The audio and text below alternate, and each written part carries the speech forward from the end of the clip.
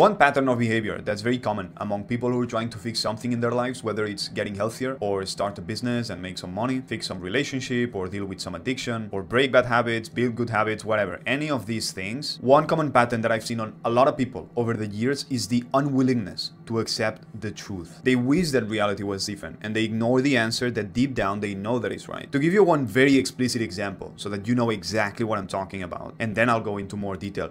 Think about health. Everyone knows how to be healthy. There's basically three components to it. You have nutrition, which in a way are your inputs. You have exercise, which are in a way your outputs. And then you have your routines, which are things like sleep and other things that we do on a daily basis that they have nothing to do with nutrition or exercise, but they're healthy. And then the foundation of it all when it comes to health is consistency. And everyone knows this. Everyone knows that to be healthy, you have to consistently eat healthy food, you have to consistently practice exercise, and you have to consistently keep up a healthy routine. You can get super technical and complicated all you want, but at its core, this is it. And everybody knows that doing a little bit of these is better than doing nothing, than doing zero. And all the big things in life actually carry the same simplicity, the examples that I was giving you before. Whether it's building a business and making money, your relationships, mental health, etc. But the thing is that people do not like the simple, straightforward answer that's on the face that everybody knows. Because this takes effort. And more importantly, when something takes effort, what it takes is responsibility. And that makes it very, very uncomfortable. And that's why people do not want to accept the truth that this is the answer and the solution to your problem.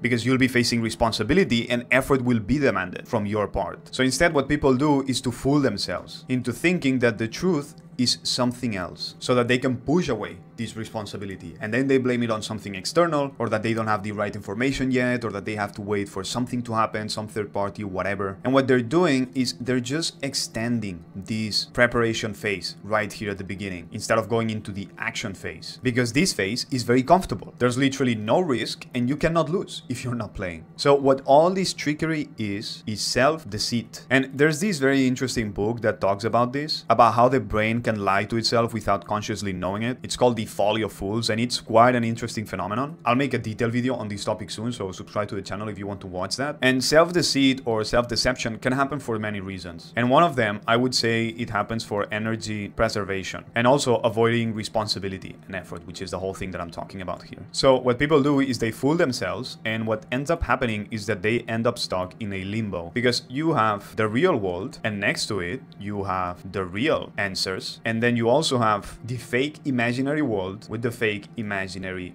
answers. So what happens is that people obviously live in the real world because that's the only world in which you can live in. So they are right here, but they wish that the imaginary world was reality because they don't like the real answers. So what they do is they hope that the imaginary fake answers are the correct ones, because these is where they want to live. And they hope that this is going to work. But obviously it doesn't, and that's when they get stuck like in a limbo. And this is when nothing happens, nothing works, there's no improvement, and time just keeps going by and by without people making any progress at all. And then what happens, as the quote says from Henry David Thoreau, the mass of men lead lives of quiet desperation. What is called resignation is confirmed desperation. Now, this neglection of the truth, it is not 100% conscious, and sometimes it can happen on multiple areas in your life. So for some people it might only be one, but for some other people it might be all across the board. Now, how do we fix this? Because this is actually the interesting point right here. What you have to do, first of all, and this is the most important part, is to be honest. Because deep down, there's this tiny, tiny, tiny part of you that always knows. But what most people do, instead of being honest with themselves and listening to this tiny, tiny, tiny voice, which sometimes we could call intuition or your gut feeling, what most people do, instead of listening to it, because it's actually quite uncomfortable, they just drown it with distractions and escapism. You know, the classic thing that a lot of people say that, oh, I cannot sit by myself with my own thoughts, right? It's a nightmare because my brain will not shut up and I'm thinking about this thing that happened and that thing and whatever. And they say that that's why they need to constantly be listening to music or podcasts. But this happens because the brain or your intuition or your heart or whatever you want to call it has so many things to say, and you've been building this up for so long that it's just getting worse and worse and worse and louder. The moment that there's some period of silence,